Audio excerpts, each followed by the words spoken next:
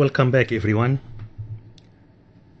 I will discuss in this presentation another step in understanding neonatal respiratory physiology, and I will be talking about hypoxemic respiratory failure in neonates, assessment and monitoring. I have two main objectives for today. The first objective, to understand the problem for today, which is pathophysiology of hypoxemic respiratory failure. Second, how to assess and monitor hypoxemic respiratory failure. And both objectives for today. In another presentation, I will discuss in more details the physiologic-based approach for the management of hypoxemic respiratory failure with some case scenarios. We know from the previous session that we have 5 main general mechanisms of hypoxemia. The first mechanism is hypoventilation, and hypoventilation when we have infant with high partial pressure of carbon dioxide and high partial pressure of carbon dioxide in the alveoli as well as in the arterial blood. In this situation, the CO2 should be decreased in the alveoli as a pressure to allow more oxygen tension to be improved. So that's kind of straightforward mechanism of hypoxemia. Second mechanism is limited diffusions, and it is unlikely to have limited diffusion as a separate mechanism of hypoxemia unless you have a rare case of alveolocapillary dysplasia. It's common to be associated with VQ mismatch as another mechanism in bronchopulmonary dysplasia in preterm infants. The third mechanism is one of the most common mechanisms of hypoxemia, ventilation perfusion mismatch.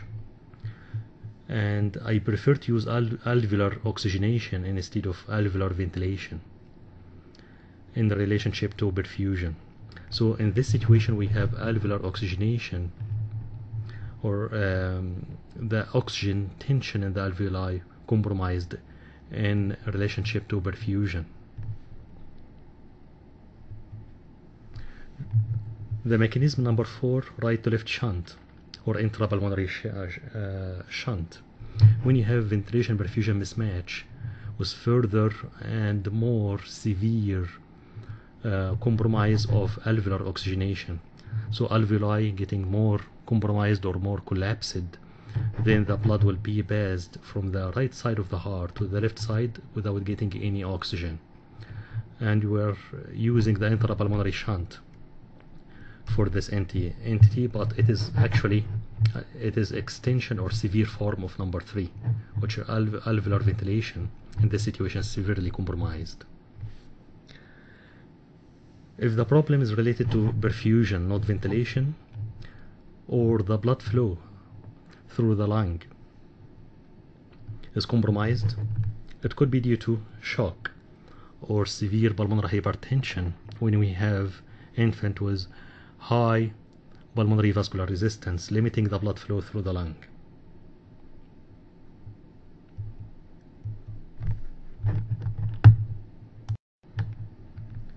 Hypoxemia in neonatal intensive care unit is 3 main types. The first type is acute hypoxemia associated with acute respiratory failure, which is our topic for today.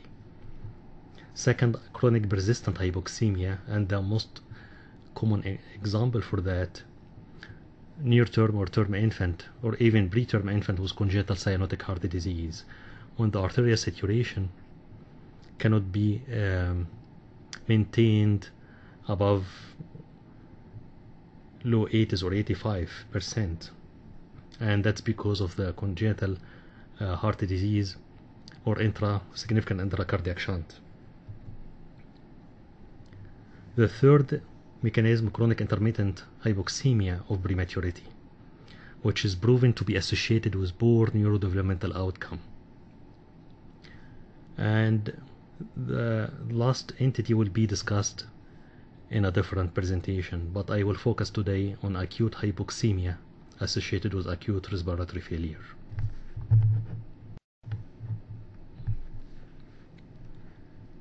The first section in our presentation today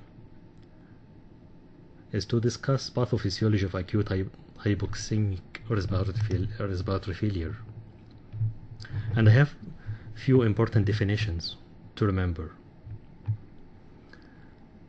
Hypoxemia is arterial saturation less than 80%, and it is the same definition used in Canadian oxygen trial and most of the international oxygen trials or target oxygen trials, or partial pressure of oxygen less than 50 millimeter mercury.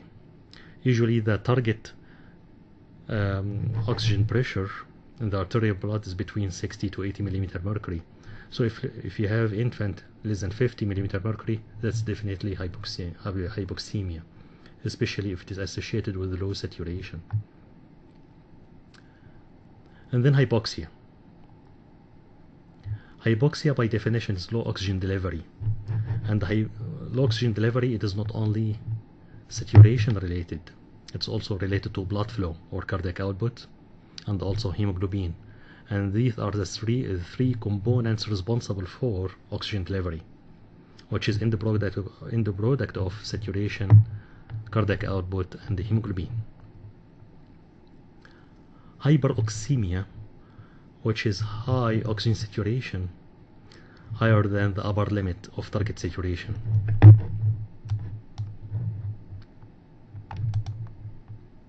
Or partial pressure of oxygen higher than 90 millimeter mercury, and that's only applicable if you have infant in oxygen, because if you have the infant on room air, it doesn't matter what is his saturation. He might be with the saturation close to 100, which is normal. And then hyperoxia, which is high oxygen delivery and should be also associated with high partial pressure of oxygen at the tissue level. And you are talking about infant on oxygen in this situation. For example, if you have a high oxygen delivery due to high cardiac output or high hemoglobin level in polycythemia, that's not typically hyperoxia. It should be associated with high saturation and high partial pressure of oxygen at the same time. We have in this slide the interaction between heart, pulmonary circulation, and lungs, and also the systemic vascular system in reaction to hypoxemia. So if you have persistent hypoxemia, not intermittent hypoxemia, persistent oxygen saturation below 80%, then the impact on both pulmonary vascular resistance and systemic vascular resistance will be in opposite directions. So hypoxemia is pulmonary vasoconstrictor and will increase pulmonary vascular resistance. But hypoxemia at the same time is systemic vasodilator and will drop systemic vascular resistance. And that's one of the reasons why the blood pressure might drop if you have infant with hypoxemia. And then with increasing the pulmonary vascular resistance at the same time decrease the systemic vascular resistance, the shunt through the fetal connections like PD and beta ferritin ovary will be reversed right to left shunt. And the next will be definite hypoxia, decreased oxygen delivery at the tissues, hypercapnia, increased pressure of carbon dioxide, and acidosis. And the impact will be reflected back on systemic vascular resistance and pulmonary vascular resistance. So it will be continuous circle. At the same time, the lung volume will be decreased, compliance will be decreased, and the intrapulmonary shunt will be increased with increasing hypoxemia hypercapnia, and acidosis again. The impact on pulmonary vascular system. So the vascular tone will be increased and reactivity will be altered. So the reaction or the reactivity of the pulmonary circulation to hypoxemia will be persistent and will be difficult to be reversed back with time, with some structural changes in the pulmonary vasculature. At the heart level, the blood volume will be decreased, and we'll discuss the impact on the heart and heart performance later on in the next few slides.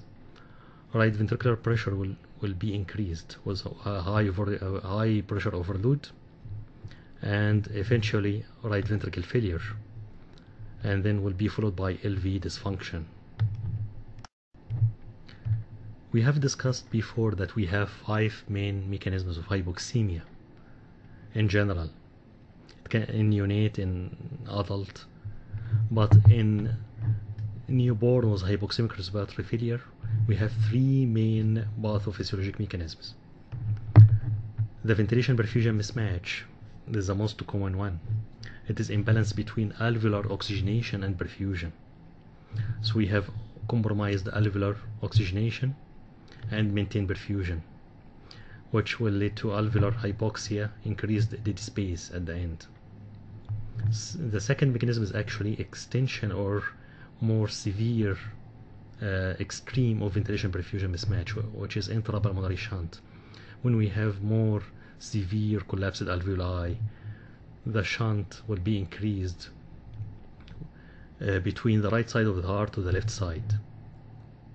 So pulmonary arterial blood reaches the pulmonary venous side without passing through ventilated areas of the lung. And then we have the extrapulmonary shunt. Right to left shunting of the blood bypasses the lung through fetal channels like ductus arteriosus and foramen ovale. That's definitely the pulmonary hypertension.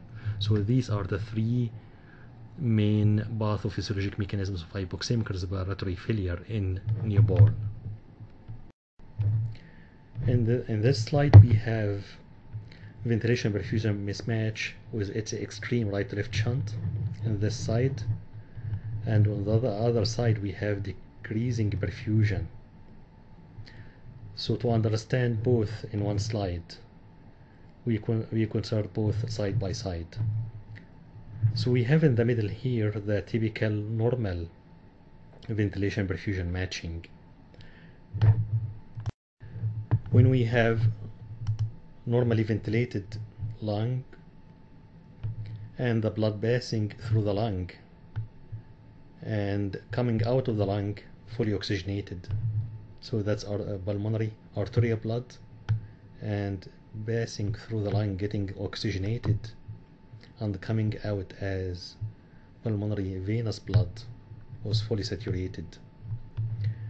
Here we have ventilation perfusion matching the perfect lung and perfect circulations around 1, but never been 1 even in normal adult. It's around 0.8 because we have little bit less ventilation expected to perfusion, so the ratio is around 0.8, and also is considering the dead space.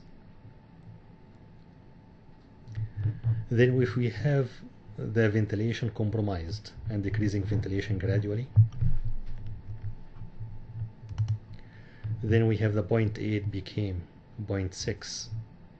So we have the ventilation part decreased with maintained Q or perfusion, and then became 0.4 with further decrease in ventilation and maintained the Q or perfusion, and then became 0.2, and at the end we have ventilation of 0, no ventilation at all. So both lungs are totally collapsed and there is no any alveolar oxygenation. So the blood's passing through both lungs and coming out without getting any oxygen. That cannot happen in a live person.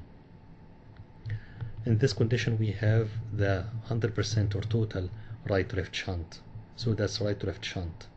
the blood is passing through the lung without getting any oxygen. The ventilation perfusion mismatch and the extreme of right-left shunt is common in lung collapse, pneumonia, RDS, TTN, chronic lung disease with no pulmonary hypertension, lung congestion like in case of patent ductus arteriosus. On the other hand, we have decreasing perfusion. So the ventilation part is maintained, but the Q, the flow, is decreasing. So the ratio now is more than 1. It became 1.2 and then 1.4, 1.8 until you reach normal ventilation of 1 but 0 perfusion. There is no perfusion at all. It's similar to dead space. When you have the blood, there is no blood flow at all, but the air is coming in and out without getting any exposure to any blood. So that's extreme and cannot happen in a live person.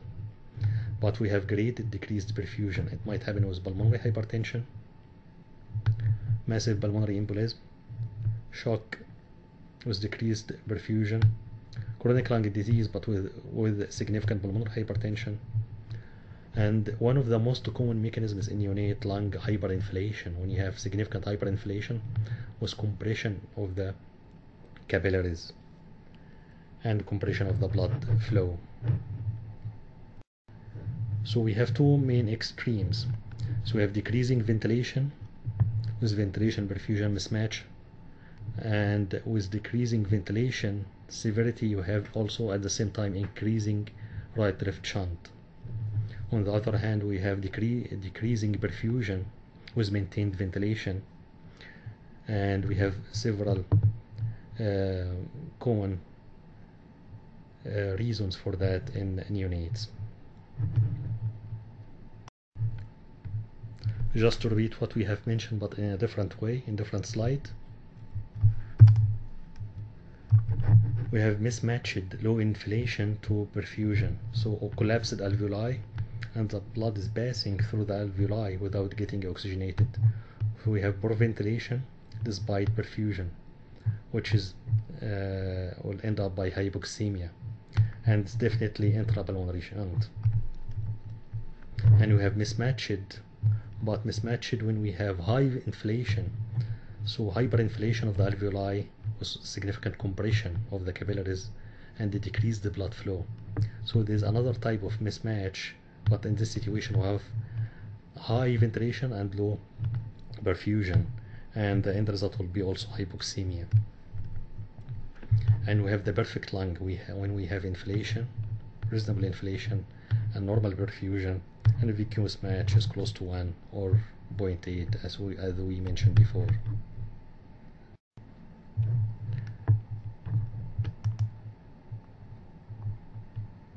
In this slide we will describe again the impact of overinflation from mechanical ventilation on blood flow. So remember we discussed before that the oxygen exchange is under control of three main pressures: the arterial pressure, the intraalveolar pressure, and the venous pressure. So in the perfect lung we have arterial pressure higher than inflation or alveolar pressure, and the alveolar pressure is higher than the venous pressure. In this situation we have normal blood flow, and the blood flow is maintained during systole and most of the diastole, and might cease at the end of diastole.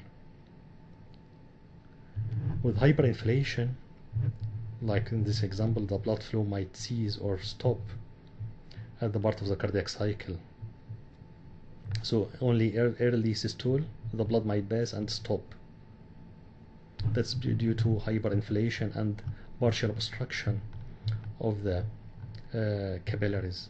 In this situation we have the alveolar pressure might be slightly higher than the arterial pressure, especially at most of the cardiac cycle, and the arterial pressure for sure is higher than the venous pressure. If you have deflated alveoli, then the blood flow will be very high. and we have arterial pressure higher than venous, higher than the alveolar pressure. The common example of this model, when we have infant with PDA and high pulmonary blood flow.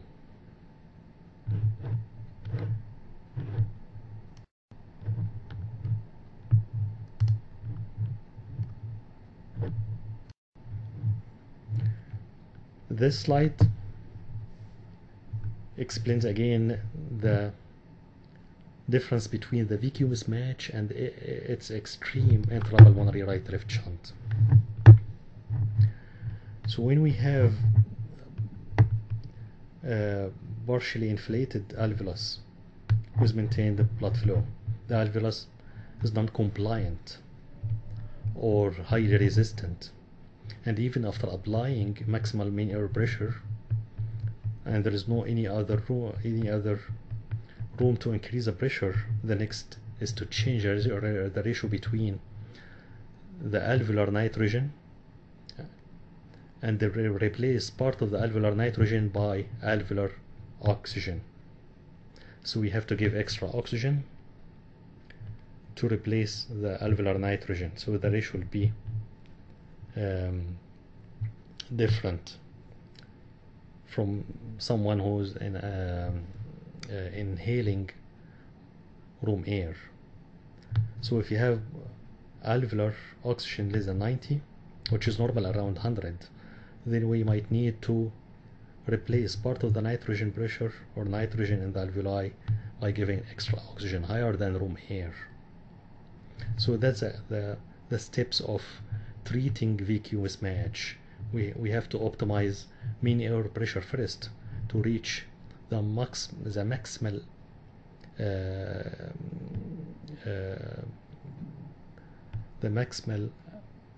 allowed pressure to inflate the alveolus before considering oxygen supplementation.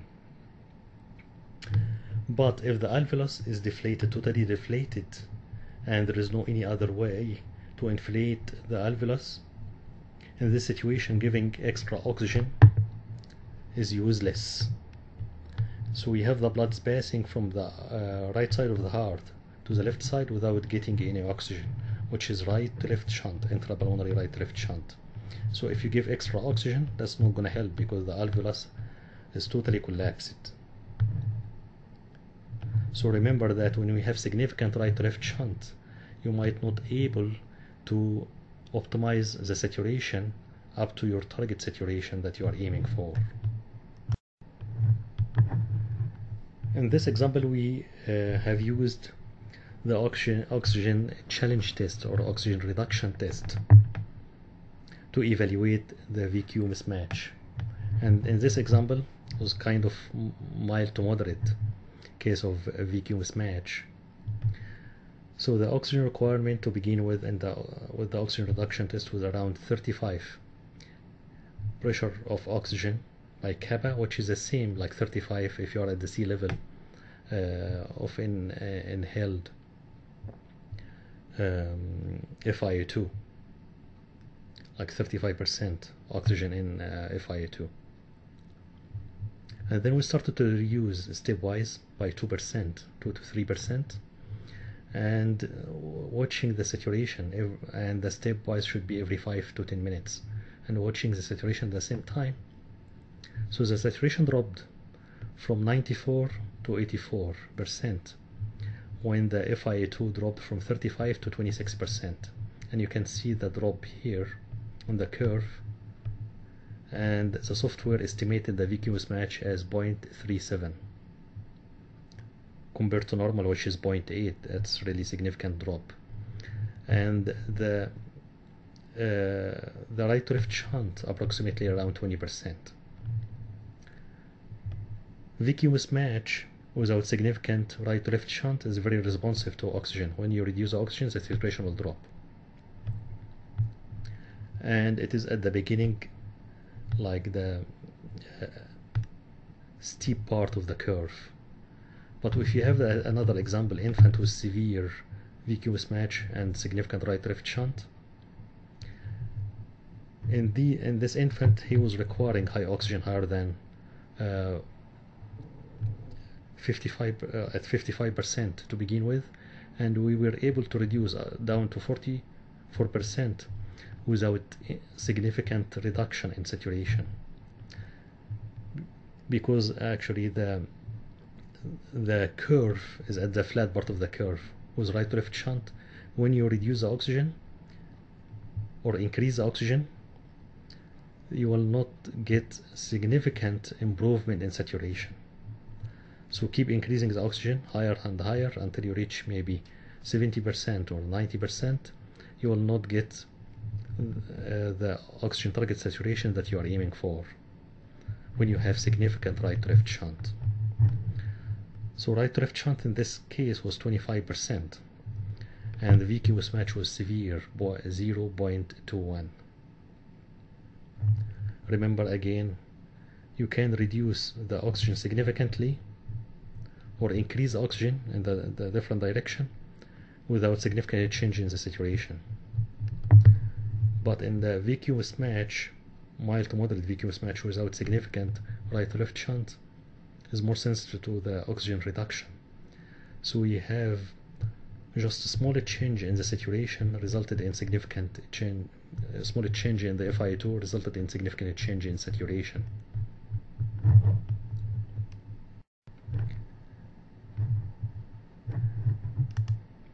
Now we'll shift to PBHN, or pulmonary hypertension at birth.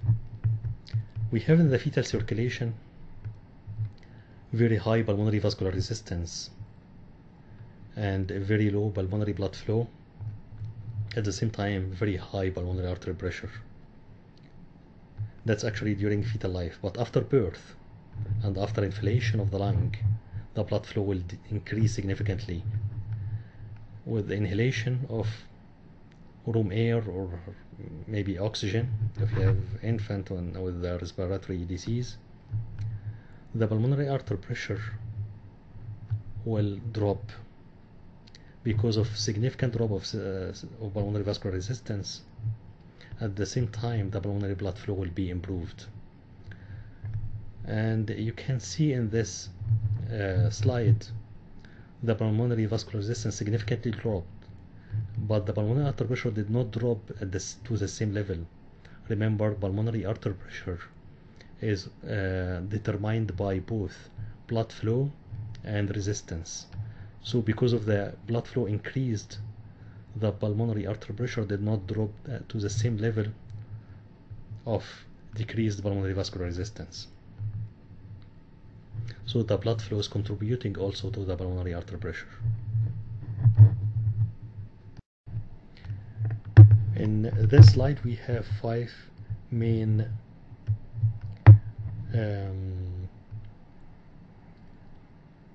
pathophysiologic causes of pulmonary hypertension in neonates. The first is hypoexmic vasoconstriction, which is the typical one, the most common one, due to meconium aspiration or hypoxia at birth. So the pulmonary vasculature did not relax at birth, and pulmonary artery pressure continued to be maintained almost at the same level of the fetal high level. That's because of high vasoconstriction. So pulmonary vascular resistance did not drop significantly. The second mechanism, abnormal vasoconstriction due to premature closure of the ductus arteriosus or alveolar capillary dysplasia. That's one of the rare mechanisms. The third mechanism is also common, the same like the first one, which is pulmonary vascular hypoplasia in congenital diaphragmatic hernia, oligohydramnios or Potter sequelae or syndrome. When you have the vasculature hypoplastic and cannot be relaxed, in this situation unlikely to be responsive to pulmonary vasodilators, the same like hypoxic vasoconstriction. Number 4, excessive pulmonary blood flow. And you might be surprised when we describe congenital heart defects with left-right shunt or PDA, could be associated with pulmonary hypertension. Remember from the previous slide, we have mentioned that pulmonary artery pressure is end product of resistance and the blood flow. Here we have low resistance, but we have very high blood flow, which might result in high pulmonary artery pressure. And for sure in this situation, you should not give pulmonary vasodilators, but you should rather close the shunt and decrease the pulmonary blood flow. And then we have number 5, pulmonary venous hypertension. So the problem here, we have infant with increased pressure at the left atrial side or left heart side, like congenital heart defects with left atrial hypertension, mitral valve disease, or aortic valve disease. We have the pressure is higher than normal in the left atrium, and because there is no valve between left atrium and the pulmonary veins, so the pressure will be reflected back on the pulmonary veins and will cause at the end also hypoxemia because of significant pulmonary congestion and increased venous pressure. So let us explain one by one. We have pulmonary artery pressure is dependent on 2 main factors, resistance and the blood flow. So if you have high resistance, like in this cartoon, so the right ventricle is contracting against vasoconstricted pulmonary arterial vasculature. The typical example, PPHN or pulmonary vascular hypoplasia. In this situation, we have the right ventricle is contracting against high resistance and will develop right ventricle high afterload, and it might end up by right ventricular failure.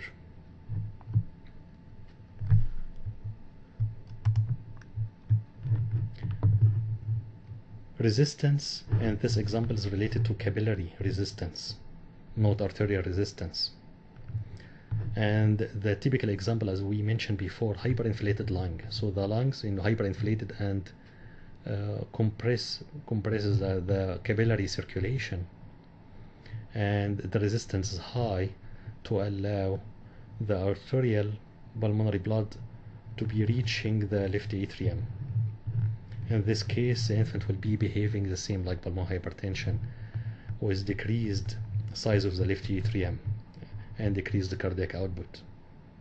And you can recognize that in the X-ray as hyperinflated lungs and small size heart because of the decreased venous return from the pulmonary venous drainage. We may have also one of the rare situations when we have venous resistance due to pulmonary venous stenosis. We have stenosis at the pulmonary venous end. So we have resistance not allowing normal venous return from the pulmonary venous circulation to the left atrium. This is one of the rare scenarios, and it's difficult to be diagnosed by echo, and it might need to be diagnosed by cardiac cath. And then we have in this example the blood flow is high, so we have normal or low resistance. We have no issues with the resistance, but we have high blood flow, which could be high arterial, and the common case scenario left to right shunt like PDA. So we have high blood flow to the pulmonary circulation due to significant PDA. In this case, we will have high blood flow in the arterial pulmonary circulation and distended capillaries, compression of the alveoli and compression of the lung and causing VQ mismatch, and dilated pulmonary veins. And because of there is no valve between pulmonary veins and the left atrium will be significantly dilated, and also left ventricle. So the left heart will be dilated and congested. And then we have the last mechanism, the pulmonary venous hypertension when we have infant with mitral or aortic valve disease, or any congenital heart disease with high pressure in the left atrium. So the pressure will be reflected back on the pulmonary venous circulation, and also the end result will be hypoxemia. The conclusion of the pathophysiology section. It is very crucial to know the pathophysiologic mechanism of hypoxemic respiratory failure to target your management. VQ mismatch with its severe extreme intrapulmonary right left shunt and pulmonary hypertension are the most common pathophysiologic mechanisms. Now we'll shift to section number 2, monitoring of hypoxic respiratory failure in an ICU. Oxygen monitoring and related issues. It's not really easy to monitor oxygen in hypoxemic respiratory failure. We are relying on pulse oximetry, which is actually unreliable for monitoring of hyperoxia. It might be reliable for hypoxemia, but not for hyperoxia. Relying on single target saturation for all cases and ignoring the complexity of oxygenation physiology. So most of us respecting to maintain oxygen between our target saturation according to our guidelines in the unit. So some units, they have 90 to 95 or 88 to 92, but that cannot be maintained in all cases with hypoxemic respiratory failure, and we'll discuss that in more details when we start to discuss case scenarios and the management. Relying on the data from oxygen trials, and all of these trials were not designed for targeting oxygen saturation and hypoxemic respiratory failure. They were designed to study the safe baseline target saturation for better long-term outcomes, and even they did not give clearly any answer for these outcomes. So at the end, we don't have one target saturation can be applicable for all cases, and I'm talking mainly about hypoxemic respiratory failure. I'm not talking about hypoxemic intermittent hypoxemia of prematurity or chronic persistent hypoxemia. So we're focusing in this presentation again on acute hypoxemic respiratory failure. And one of the issues with the pulse oximetry, the overlap between target saturation. So most of the oxygen trials, they considered two main target saturations, 85 to 89% in one arm, 91 to 95 in another arm. But in fact, in the pulse oximetry there is significant overlap, because any number in the pulse oximetry is considered as mean with two standard deviation, and the 3% lower and 3% higher. For example, if you have 85%, it can be 82%. If you have 89%, it can be also up to 92%. So we have 3% higher, 3% lower at the same time. The saturation between 91 to 95, it is anything between 88 to 98%. So you have significant overlap in all of the studied oxygen trials.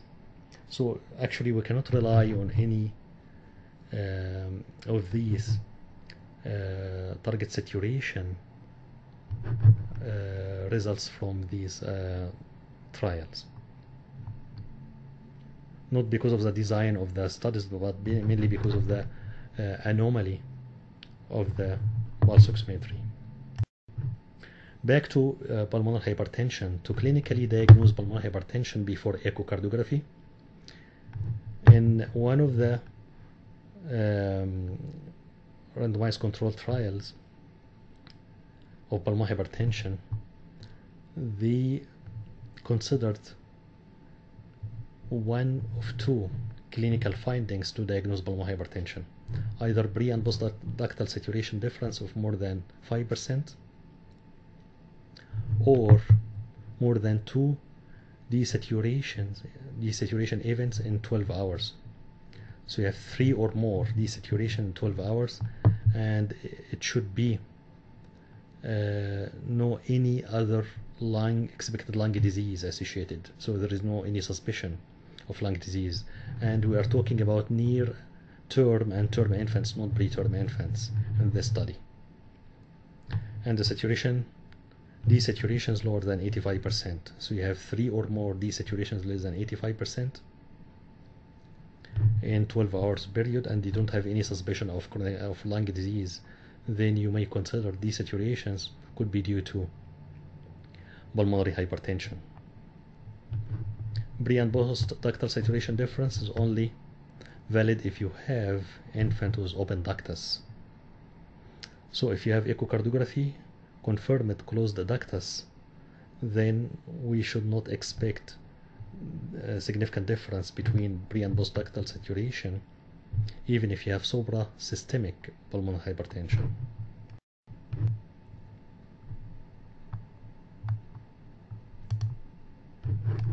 Elevated pulmonary vascular resistance promotes shunting through intracardiac fetal channels. So we have the blood shunting through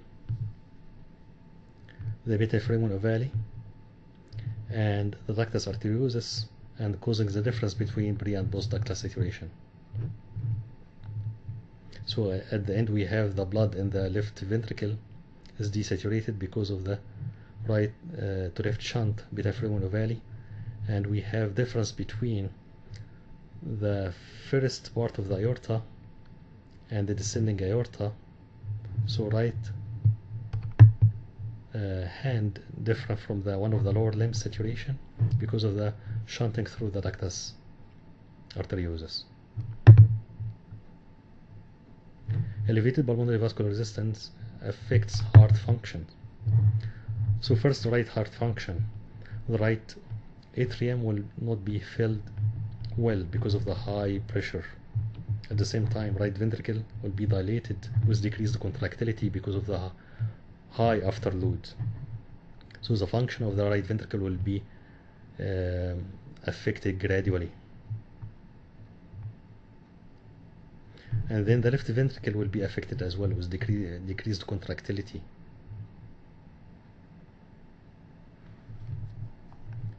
Echocardiography is very helpful when we apply short axes to the ventricles. So the normal ratio between left ventricle and right ventricle, left ventricle is more dilated and the septum is more rounded and giving impression of rounded left ventricle and crescent like right ventricle. But in pulmonary hypertension, the right ventricle is more dilated and compressing the septum and making the septum appears more flattened compared to rounded septum in normal subject. And when the right ventricle became more and more dilated with increasing right ventricular pressure above the left ventricular pressure, then the septum will be more boosted or pushed from the right ventricle to the left ventricle.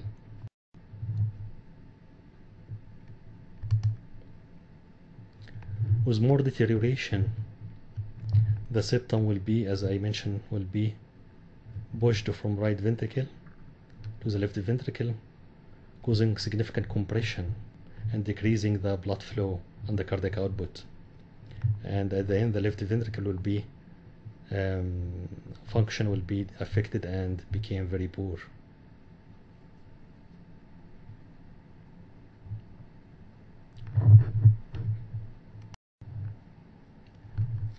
The slide of oxygen dissociation curve is explaining that relying on saturation only is not enough, especially if you are monitoring hyperoxia or hyperoxemia. So if you have the partial pressure of oxygen around 80%, we may have saturation 95, and because of the flattening of oxygen diffusion curve at the top was increasing inhaled oxygen, the partial pressure will be increasing up to 600, but the saturation will be between 95 to 100 or 90 to 100 on the top part of oxygen diffusion curve.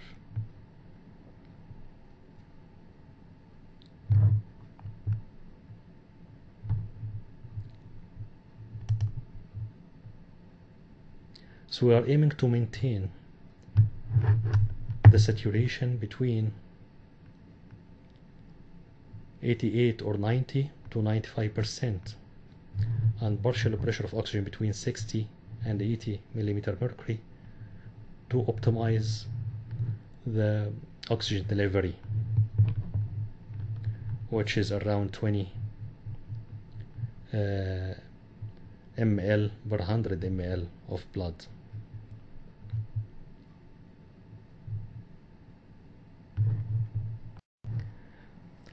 So physiologically it is important to optimize oxygen delivery, and the oxygen delivery is a product of cardiac output or the blood flow, which is heart rate multiplied by stroke volume, and the oxygen content of the blood, which is the product of saturation and hemoglobin.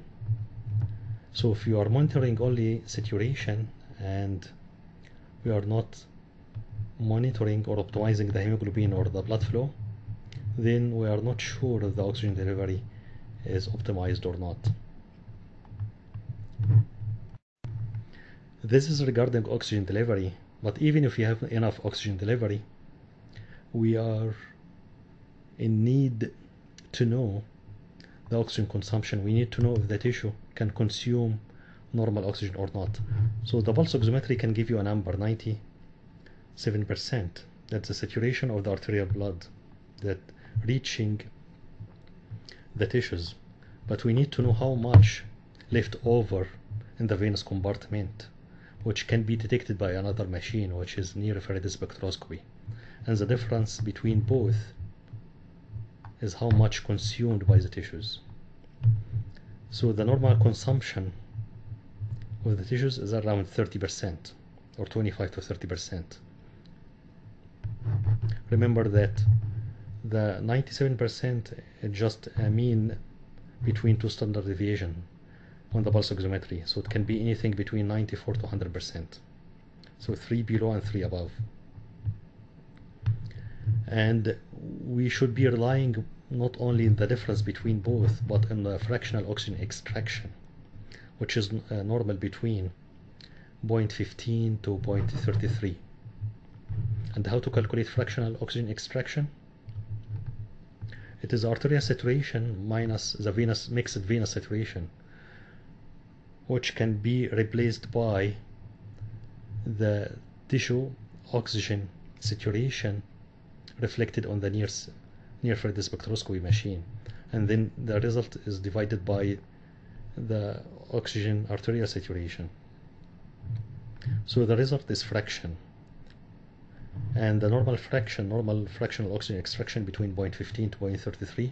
And by the way, the normal oxygen delivery in units, it's between 20 to 40 ml per kg per minute, and the normal tissue oxygen saturation on the mixed venous blood, or measured by near-infrared spectroscopy, it's between 60 to 80% according to our guidelines in our unit.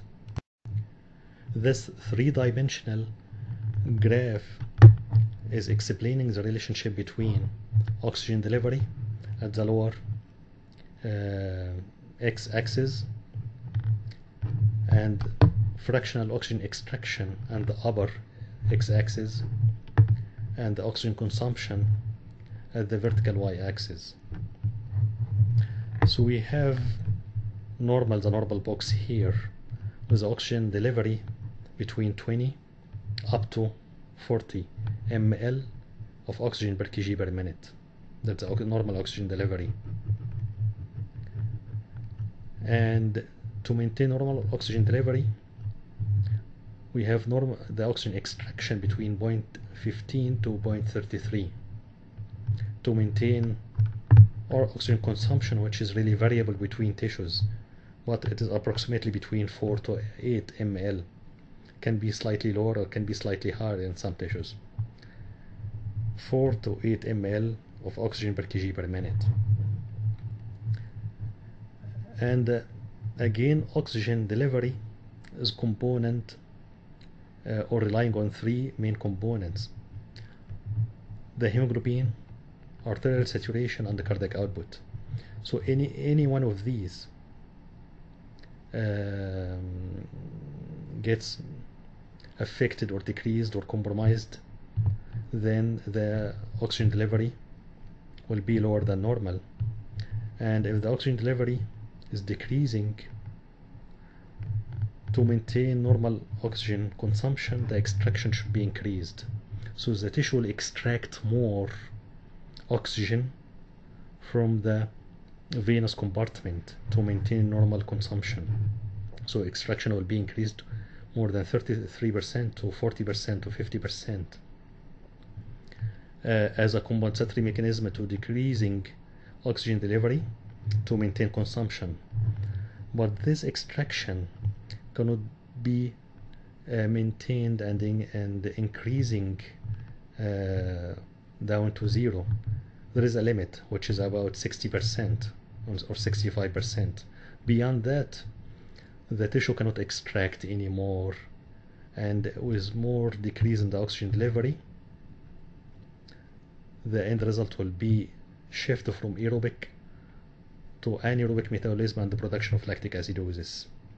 And this will be associated with decreased oxygen consumption, and the end result will be tissue damage and necrosis if not treated within a short period of time.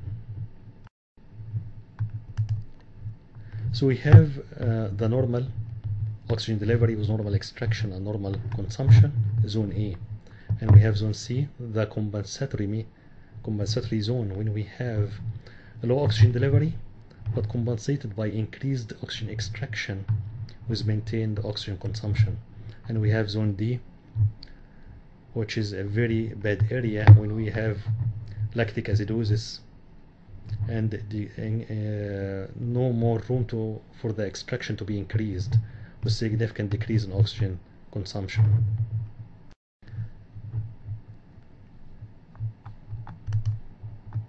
We have also zone B, when we have normal delivery but significantly decreased oxygen extraction. That's because of the tissues are not healthy enough to extract the oxygen, and the consumption is very low.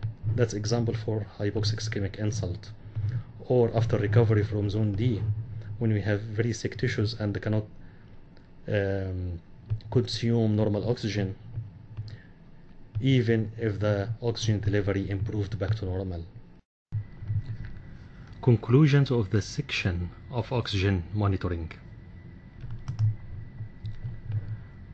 Pulse oximetry can monitor hypoxemia but not tissue hypoxia. It is not optimal for monitoring hyperoxia. Monitoring partial pressure of oxygen is important for assessment of hyperoxia, but it is technically difficult, especially in premature infants.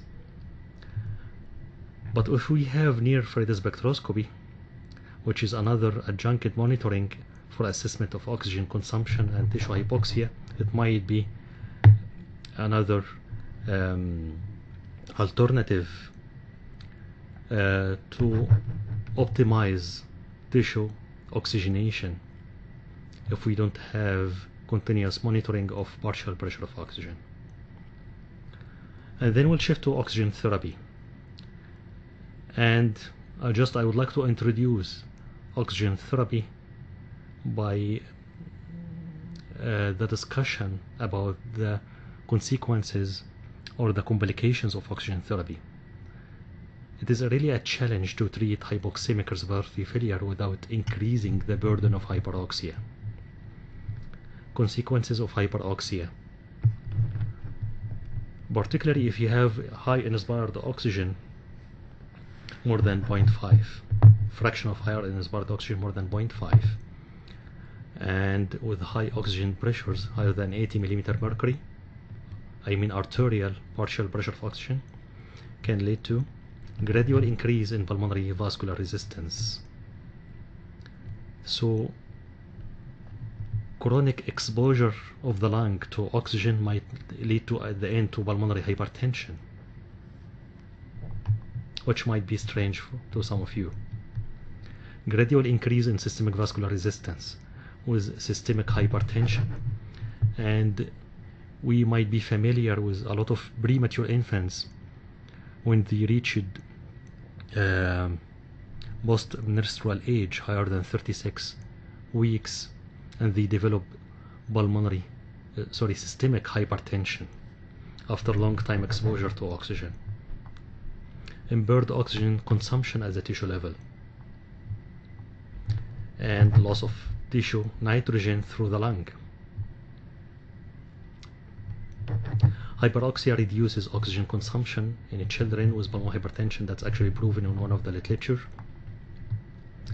Hemodynamic effects of acute hyperoxia.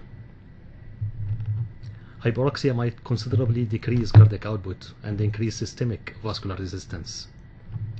There is currently no evidence supporting the notion that oxygen supplementation increases oxygen delivery. And we discussed in details that oxygen delivery is in the product of hemoglobin and the blood flow plus oxygen saturation. So it's not only dependent on oxygen saturation. And we have the nitrogen in the alveoli. Nitrogen is very important to maintain alveoli distended and to maintain functional residual capacity. So this is a function of the nitrogen, not the oxygen.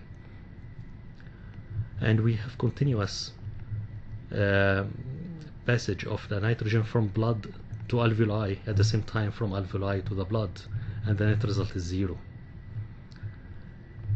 In case of inhalation of oxygen, the nitrogen balance will be negative with higher venous partial pressure of nitrogen compared to arterial, which means loss of nitrogen or loss of body nitrogen to maintain alveolar nitrogen. Then we'll shift to discussion about management of hypoxemic respiratory failure in 3 steps. Evaluation of pathophysiologic mechanism is the first step. Optimize alveolar ventilation is a priority before increasing oxygen supplementation or start of pulmonary vasodilators. So the first step, we have to understand what is the pathophysiologic mechanism. We have to understand what we are treating, and then consider optimizing the alveolar ventilation by giving the priority to maintain alveoli at the functional residual capacity before applying oxygen supplementation.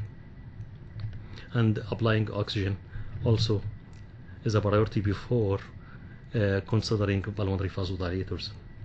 And then assessment of the acceptable target saturation for each particular case with optimal oxygen delivery and consumption. So we have to consider a target saturation acceptable according to the pathophysiologic mechanism. We cannot generalize all of one target saturation for all patients.